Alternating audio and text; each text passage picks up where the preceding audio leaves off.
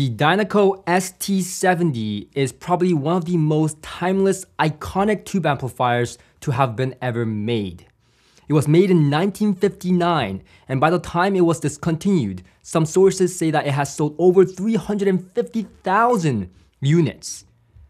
Yeah, and yes, I have one here with me. In fact, I have owned the Dynaco ST70 multiple times throughout my audiophile journey, and we'll talk about my experiences in the past, present, and if it measures up to the modern day tube amplifiers that we see today.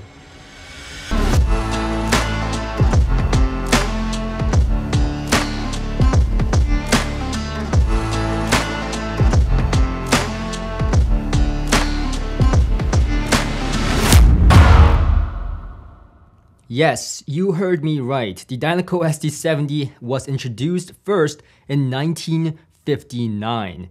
That is decades ago. And what was that saying about a great product? Right, they stand the test of time. And you can truly say about that about the Dynaco ST70, as many tube amplifiers, even to this day, has been inspired by the Dynaco ST70. Not to mention one of the most diverse I've ever seen in the audiophile world in terms of modifications available, upgrades, repair. It is just so diverse, but more on that on the later part of this video. First of all, let's take a look at the unit.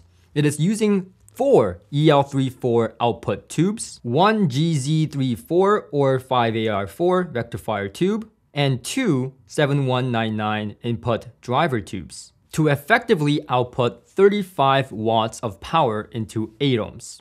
Now that's not a lot of power, but let me tell you, those 35 watts, pure love. It has the classic screw-on vintage binding post on the back, if you can even call that a binding post, but we'll talk about the solution for that in the later part of this video as well. And of course, you have 2 RCA inputs in the front for the right and left channel, which is a little bit weird if you compare it to modern day standards of having RCA or inputs in general in the back of the unit. There's a switch in the front that can be often mistaken for a power switch, but this is actually to change stereo to mono. Yes, you can run 2 of these to effectively have them as mono blocks. But in this video, we'll concentrate on the stereo application as that was the most popular way this amplifier was used, and because I only have one unit with me. Compared to today's standards, the Dynaco ST70 is a compact and a smaller tube amplifier with a cage that comes with it that is pretty vintage looking in my opinion. Nevertheless, the Dynaco ST70 was sold as a kit as well, often referred to as Dynakit. And at the time of its release, it was sold for $100. Now convert that to today's money, according to this website, it's about $1,000, and that is exactly what these Dynaco ST70s go for nowadays. Of course, depending on condition. And actually, funny information right here, the Dynaco ST70 is often coined as the poor man's Macintosh because of how cheap it was, inexpensive it was, and how good it sounded for the money. It often won awards compared to many higher end components at the time it was released. Now I know that some audiophiles, especially vintage audiophiles, some of my friends are very adamant about keeping vintage units as vintage as possible in its original condition, including the capacitors. However, it is my strong belief that you need to recap these units as they are pretty darn old and they're probably not within spec. And I'll go for us to say that recapping these amplifiers is a huge benefit, as if anything has improved over the years with tube amplifiers is that the parts are now better. So by recapping these with better parts that are equal value is an extreme service to it sonically. And yes, I have heard one that has not been recapped and one that has been recapped and is a totally different amplifier. The one that has been recapped sounds a lot more quiet and seems more like what I'm supposed to be hearing, whereas the non-recap version can have various problems as well as being out of spec. So just keep that in mind. And the associated cost of recapping these units are not all that expensive, could be ranging anywhere from $300 to $500, and let me tell you, it's well worth it because once you recap them, they're probably trouble-free for many years to come, at least 20 years in my opinion. And for those exact reasons, the unit that you see here has been fully recapped, And some parts were already recapped when I got it, but I decided to recap the rest so that they are fully new and the best they can be. Now, talking about my first experience with the Dynaco ST70. In fact, this was my first tube amplifier ever. Now, let me tell you, the experience was horrendous. Yes, you might expect that I was, oh my god, like blown away, but actually, I had the Dynaco ST70 at the wrong place, and that was when I had the Magnepan 0.7i speakers.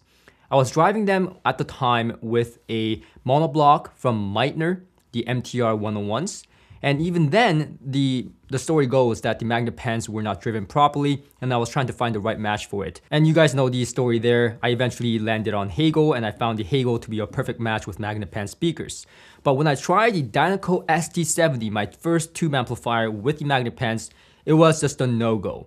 It just didn't sound right. It sounded like floppy, veiled, muddy, and just disgusting.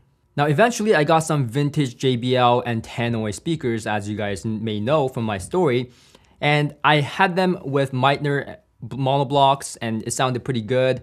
And then I switched it to the Dynaco ST70 because I wanted to try it again, and even then, I wasn't a total fan. In fact, at the time, I felt like the Meitner monoblocks had more bass, so going from the Meitner monoblocks that was crisp and clear and really good bass authority to the Dynaco ST70, I felt like the bass fell apart and everything seemed a little bit more janky in terms of the sound presentation. Nevertheless, I had the ST70s running the Tannoys for a while, and then I decided to switch back to the Meitners. And then I started scratching my head. I was like, why do I want to go back to the Dynaco ST70? For some reason, I wanted to hear the Dynaco ST70s. So I switched it back, and I was in total nirvana. And you may be thinking, how does your impression change that much? And I was thinking the exact same thing, don't get me wrong. I was like, how did my impression change? Like, what am I missing from the Meitners that I'm getting from the Dynaco ST70 despite the lack of bass control and despite the lack of that solid state feeling, right? That linearity, that kind of crisp and clear detail. You didn't get that with the Dynaco ST70. But what you did get, eventually I learned by going back and forth, was that the mid-range on the Dynaco ST70 with the right speakers like Tannoy, JBL, some sensitive speakers, it really brought that mid-range magic to the table, and that tube airiness. The mid-range seemed like it was more holographic and more tangible, more like as if I can grab onto the singer. So that is what I learned the first time I got the Dynaco ST70. And at the time, it was not recapped. Now, fast forward, I decided to take my Dynaco ST70 and then recap it. Now, once I recapped that unit, that was a totally different amplifier. The bass that I thought was a little bit lackluster was more tighter. Definitely not as tight as a solid state or even today's modern day tube amplifiers, but it was better. And the high frequency was quieter. Overall, the sound noise floor was quieter. And the mid-range magic, that feeling of holographicness where I can grab onto the singer, that sound staging and holographicness improved quite a bit. So now I had this room-filling holographic sound with my Tannoy and JBL speakers that really put me in a place of nirvana.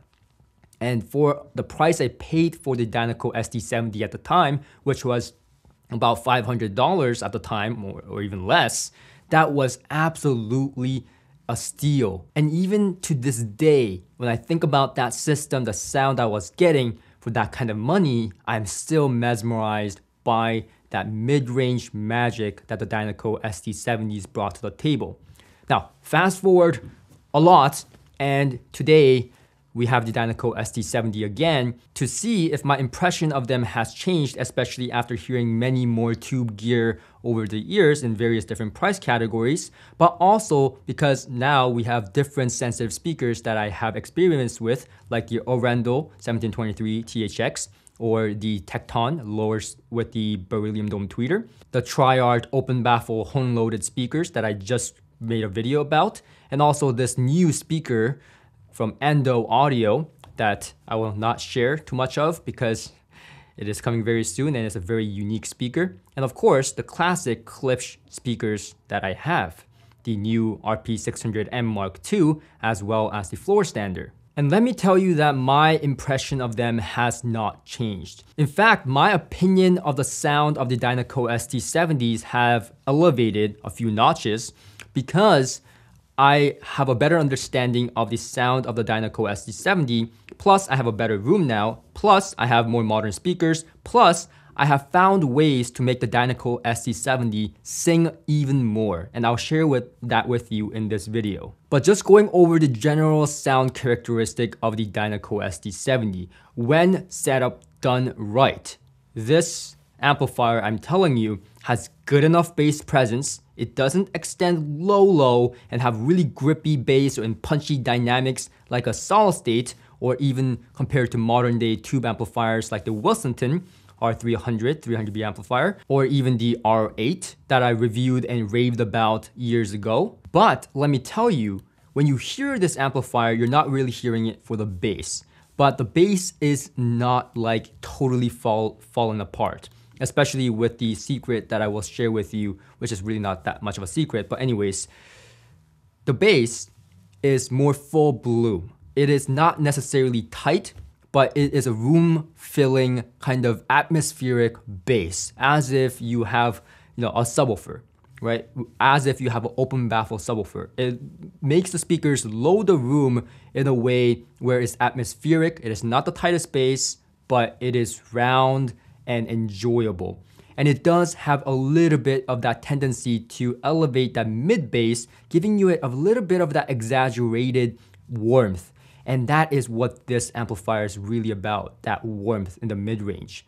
When you plug in this amplifier, you're pleasantly surprised right off the bat, and you want to play jazz. Even if you don't enjoy jazz, you want to play jazz because those horn instruments and guitars and just saxophones just brought to life, just brought to glory. And that magic cannot be simply explained with words, but if you experienced a good tube amplifier. It has that mid-range silkiness, that velvetiness. Now, one of my mentors, when he used to use the word like velvety, I was thinking to myself, what does that mean? Now, my best way to explain it is that it's like touching a really soft cloth or silk, opposed to touching a very clean surface like a marble tabletop. So a solid state amplifier would be the really clean marble tabletop versus this Dynaco ST70's mid-range being like that silky, velvety kind of feeling. And that's kind of like the sonic characteristic you get when you hear the mid-range of the Dynaco ST70 and a really good tube amplifier, because it has that velvety, silky, effortless kind of floaty and softness that is not really forward sounding, and something that you can enjoy for hours on end without any type of ear fatigue. And that is all the way through the high frequency. The high frequency, when you have the right type of tubes, can sound really darn sweet, even rivaling some 300B amplifier designs. Now, the key here is the pre-amplifier, and that's the secret sauce to making the Dynaco ST70 sound its best. Don't make the mistake that I've made. In the past, I have used the Dynaco Pass 3 or similar matching preamplifier, and let me tell you that Dynaco preamplifiers are terrible, at least from my experience. They can make the Dynaco ST70 experience just dark, dull, and just bloated sounding with so much dynamic range compression that it just feels like there is no dynamics to be had, and it's almost like you're hearing through a cardboard box. Maybe the Dynaco preamplifier I had at the time may have been out of spec and I needed to recap it, but I'm not willing to test that theory, as my perfect solution is mating vintage tube amplifiers with modern day preamplifiers, such as the Dynaco preamplifiers that I have here. Any of them really would work. Personally, I have experimented with the Dynaco Hades and the Athena preamplifiers. And let me tell you, when you have that kind of matching going on with a really good, decent, solid state or even tube, modern day tube preamplifiers that's really quiet, that runs into the Dynaco ST70, it allows the Dynaco ST70 to really sing and do what it's doing best, which is that mid-range silkiness and velvetiness. And in fact, even the bass is a little bit more tighter, a little bit more controlled when you have a modern day preamplifier with it. So across the board, the improvements are very evident when you pair a modern day preamplifier with the Dynaco ST70. Now, there are exceptions where some vintage preamplifiers may work with the Dynaco ST70, but from my experience, vintage preamplifiers were not always the best match with the Dynaco ST70. And yes, friends, the soundstage of this thing is gorgeous. Just gorgeous. With the depth, holographicness. Now, granted, the imaging is not as pinpoint as with solid state units or modern day tube amplifiers for that matter.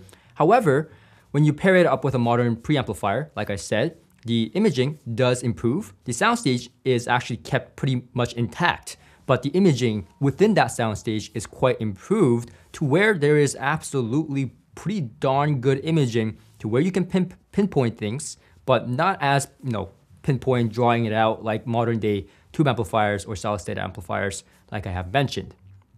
So overall, for the money, which you can get these for about 1,000 Canadian dollars these days, or even lower, depending on the condition and if it has been recapped or not. Again, it is just an amazing value in my books and really a timeless piece, and exactly why I got it for myself to add into my collection. Now, as with all vintage units, there are possible problems, and I'll go over a few common ones with the Dynaco ST70.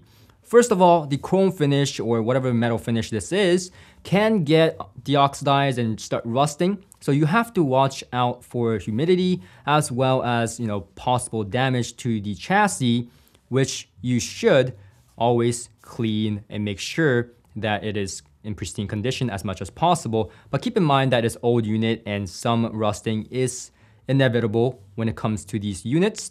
The one I have here is quite in good condition, but you may find some other ones to have a little bit of rust, and that is perfectly normal, believe it or not. And where that rusting is may be a big factor into your purchasing decision and pricing, because let's face it, if it's rusting in front and I can see it, then probably don't want that for myself. But if it's a little bit on the back, not a big deal. Now, another problem that you may face, and I have alluded to, is the binding post on the back.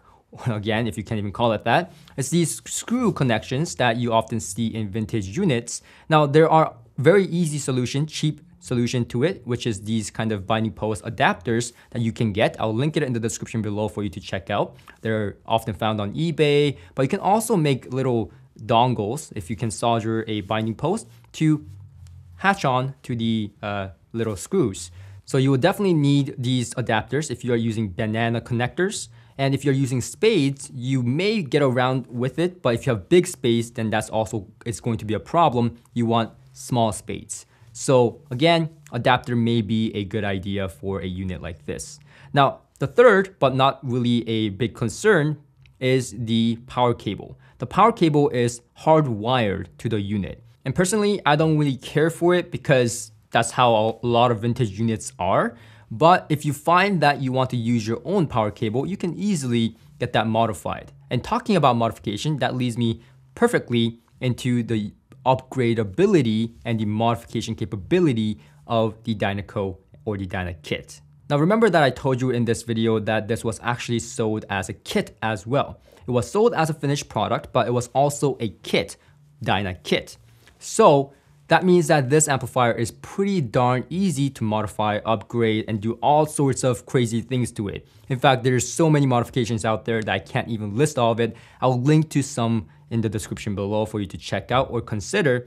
But again, very easy to work with. Again, a very good way to understand tube amplifiers if you want to get techie and kind of pry into the world of modification and tube amplifiers and so on.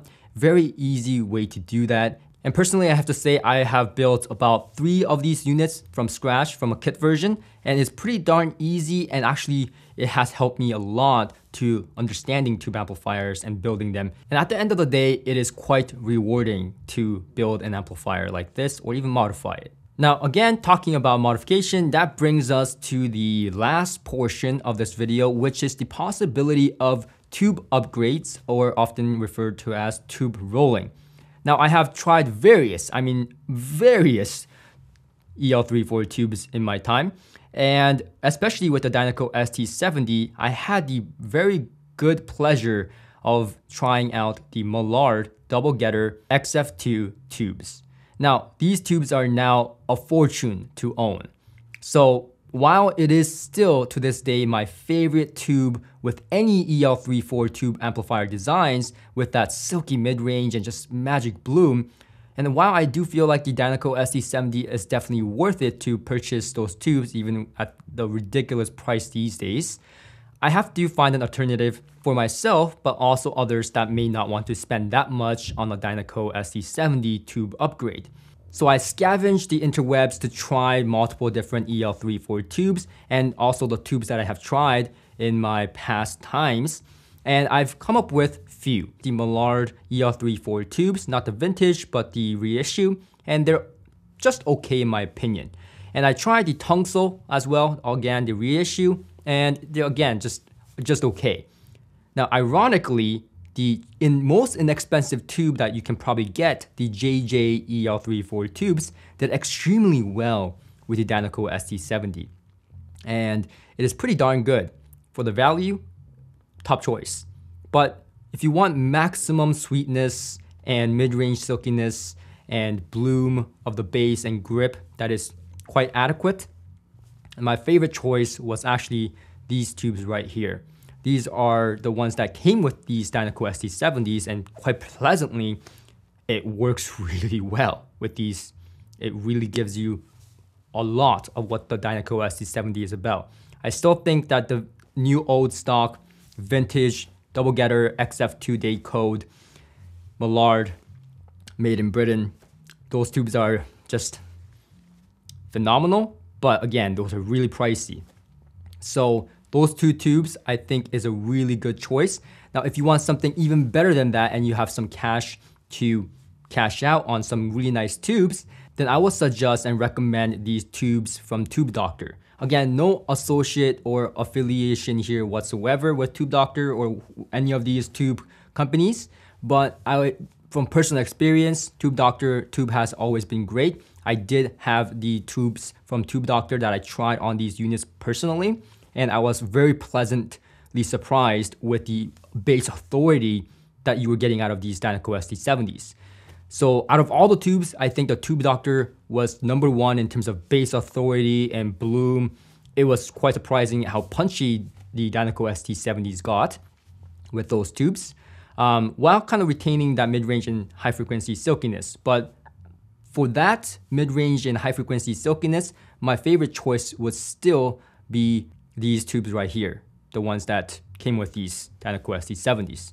So again, very easy to work with tube amplifiers, even tube rolling, and you hear the differences when you tube roll, which makes it really fun with these amplifiers. So yeah, that's pretty much it from me. And if you enjoyed hearing about my journey with the Dynaco ST70s, make sure you're subscribed so that you hear more about my journey in the future videos. You don't want to miss it.